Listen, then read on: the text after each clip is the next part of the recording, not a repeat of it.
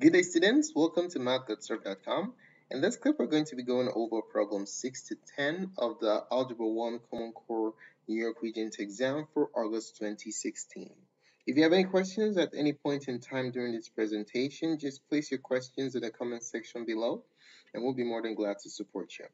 All right, let's take a look at question 6. It says the table below shows 6 students' overall averages and their averages in their math class. If a linear model is applied to these data, which statement best describes the correlation coefficients? So we're looking at linear regression right here. Okay, so the linear regression is, of course, is of the form y equals ax plus b, or y equals b plus ax. So linear regression, we have y equals ax plus b. Now, when you we're gonna have to use our calculators here. All right. So when we calculate our linear regression using our calculator, R is our coefficients, our correlation coefficient. All right, correlation coefficient. So this is the value that we're going to be paying close attention to. Okay, so there are different calculators, different ways for entering different calculators. So I'm going to be using the TI-83 to do this. Okay, so what we're going to be doing is we're going to be entering the first row in the first column and then the second row in the second column. Okay, so you're going to press statistics, it's the stat button, and then edit. Okay, press enter, and then you have a whole bunch of lists. Okay, list 1, 2, 3, 4, on and on and on. Now look at consider the overall student average, the row on the top as list number 1. Okay, so let's go ahead and enter it. So 92, enter 98, enter 84, enter 80, enter 75, enter 82, enter. All right, anytime you enter information into a calculator, you always want to double check to make sure everything is correct. Okay, 92, 98, 84, 80, 75, and 82, perfect. So our first list is the overall student average. Our second list is going to be the math class average. Okay, so let's enter the data. 91, enter 95, enter 85, enter. We have another 85, 75, and lastly 78. So let's first check. 91, 95, 85, 85, 75, 78. Perfect. Okay, now let's quit. Now before you calculate your correlation coefficient, one thing you want to do is you want to turn on your diagnostic. Okay, so let's put a side note here. You want to recall. Turn on diagnostic. Turn on diagnostic before computing the correlation coefficient. Okay, because if you do not turn on diagnostics, guess what?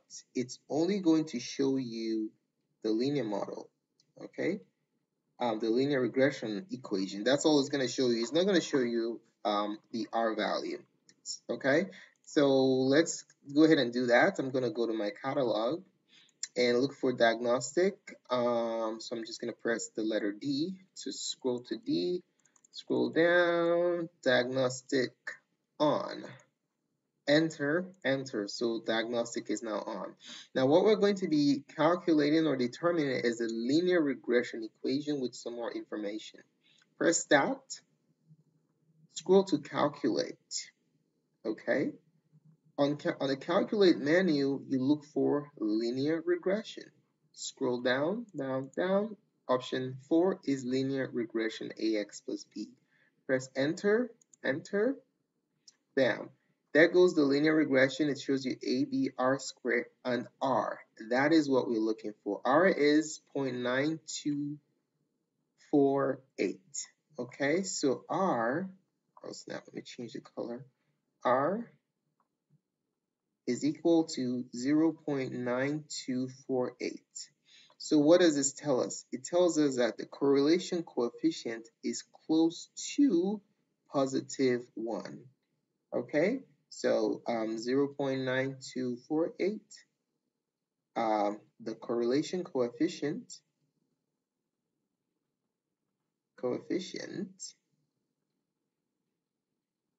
is close to 1. So that's why our answer is option number 2. All right, let's take a look at question number 7. It says, what is the solution to the inequality 2h plus 8 greater than 3h minus 6? All right, so one thing you want to keep in mind, so real quick reminder, is switch the inequality symbol,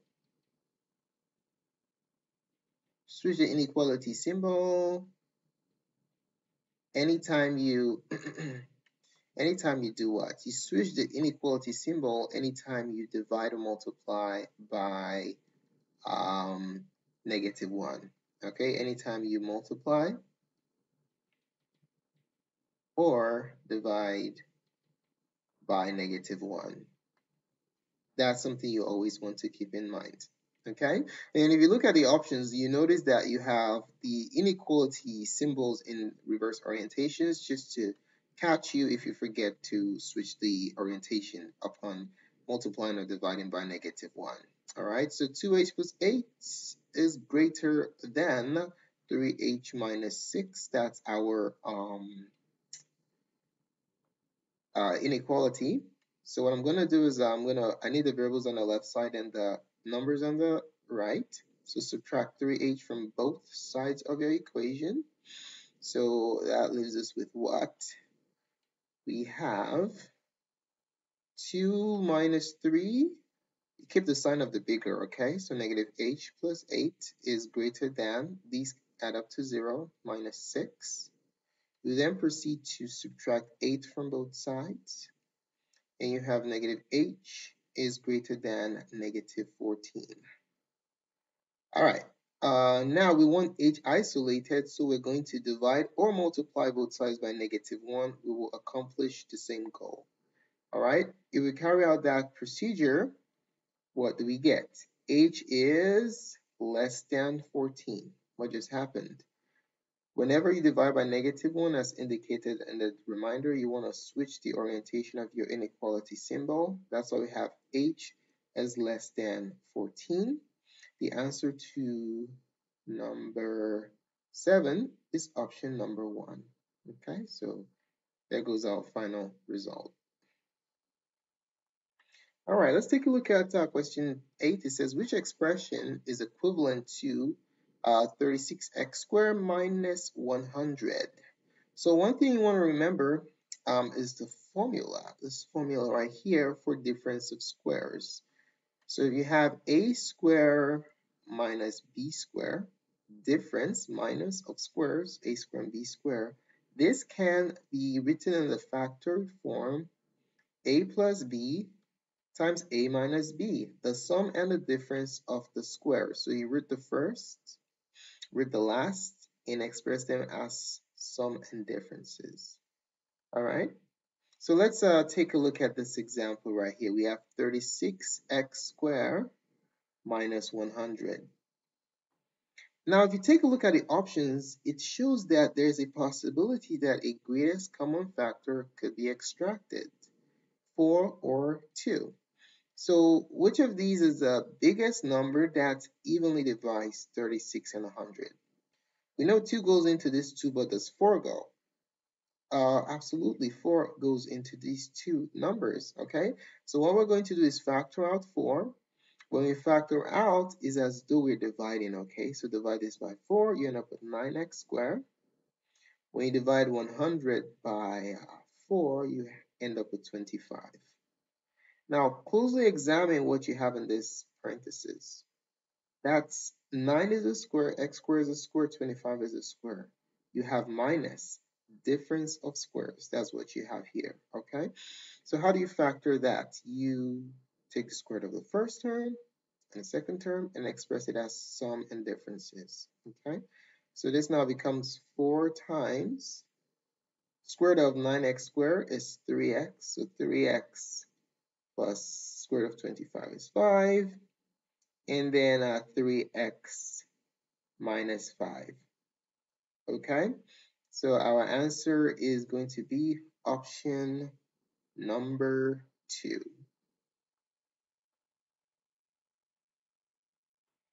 All right, let's take a look at number 9. It says Patricia is trying to compare the average rainfall in New York to that of Arizona. A comparison between these two states for the months of July through September will be best measured in. So we're looking at the unit for the quantity of rainfall versus divided by the time. Okay, so we're looking at quantity over time. Quantity per time. Now, when you think about rainfall, how is it described when they talk about how much rain fell? It's described in inches, right? So quantity for rainfall is inches. That's the unit for measuring the amount of rainfall. Okay, how about the time? What's the time measurement here? Well, we look at the scenario that's under consideration. It says for the months of July through September. So the time measurement is from July to September. We're looking at months here, all right? So the best units for measuring the average rainfall is going to be inches, quantity of rainfall per month, the time unit that's under consideration in this particular scenario. Okay, so the correct answer is option number 3. All right, let's take a look at question 10. It says, which function defines the sequence -6, -10, -14, -18, and on and on? All right, where f of 6 is -26. So there are two ways to do this. There's a quick way and then there's the longer way. All right, let me show you the quick way real quick, which involves using the sixth term, okay? So method 1, we can just call it a test, okay? We're just going to test which of these equations satisfy this scenario right here where the sixth term is -26. So we just plug in 6 into all of them. Whichever one yields -26, that will be our answer. Okay? All right, let's start with option number uno. X equals 6. Okay, so we're going to plug it into this function right here. So f of 6 is going to be -4 times 6 minus 2. All right, so if you work this out, you get -24 minus 2. Wow, voila, -26, right on the money. So this is a nice problem. The first one worked perfectly. So that's our answer, option number 1. Okay, now let me show you another method. Okay, this is pretty nice. I don't know if you want to do it. Method 2 involves using the formula for the nth term of an arithmetic sequence. Method 2, nth term formula. Now you got to be careful with this one because you have to make sure that the sequence that's provided is in fact an arithmetic sequence, and that is the case here because you have a common difference. Okay, from here to here you minus 4. From here to here you minus 4. So you're subtracting the same amount of number over and over again. That is an arithmetic sequence scenario. Okay, so the formula is an equals a1 plus n minus 1 times the common difference. In function format, it's going to be f of x equals the first term, which could be considered f of 1, depending on where you're starting, plus x minus 1 times the common difference. Okay, so all we're going to do is plug in f of 1, the common difference, into this expression and compute what the function is going to be. What is f of 1? F of 1 is the first term of the sequence, which is negative 6. The common difference, we already determined what it is, but if you didn't know, you just say, oh, you know what, a2 minus a1, that's a common difference, negative 10 minus negative 6, which is negative 10 plus 6, and that is negative 4. All right, we now have the two ingredients to generate the function for this sequence. So f of x is now going to be f1, which is negative 6, plus x minus 1 times the common difference of negative 4. All right, so we now simplify that. We have negative 6. Now we're going to distribute negative 4 to the two terms in the parentheses. All right, so distribute negative 4 to x, and then distribute negative 4 to negative 1. So what does that yield? That gives us negative 4x. Be careful here, minus times minus is plus, plus 4. Combine like terms, f of x equals negative 4x. Negative 6 and positive 4 are like terms, so they unite to give you negative 2. So ladies and gentlemen, this is the function for the sequence provided above. Okay, and if you take a look at your options, it's consistent with option number 1. Okay, so this is the final answer. And the nice thing about this method is that you don't need this particular value to determine the model. Okay, you just need the sequence, and then you just write down the explicit formula for generating the terms of the sequence. Okay, so that's that. Thanks so much for taking the time to watch this presentation. We really appreciate it. If you found the contents of this tutorial helpful in your review of the New York Regents Algebra 1 exam or the upcoming exam, do give us a thumbs up. Your positive feedback is very valuable to us. Any questions or comments should be placed in the comment section below, and we'll be more than glad to support you. Don't forget to subscribe to our channel. We are still going to be adding up the solutions to the remainder of this test, so stay tuned.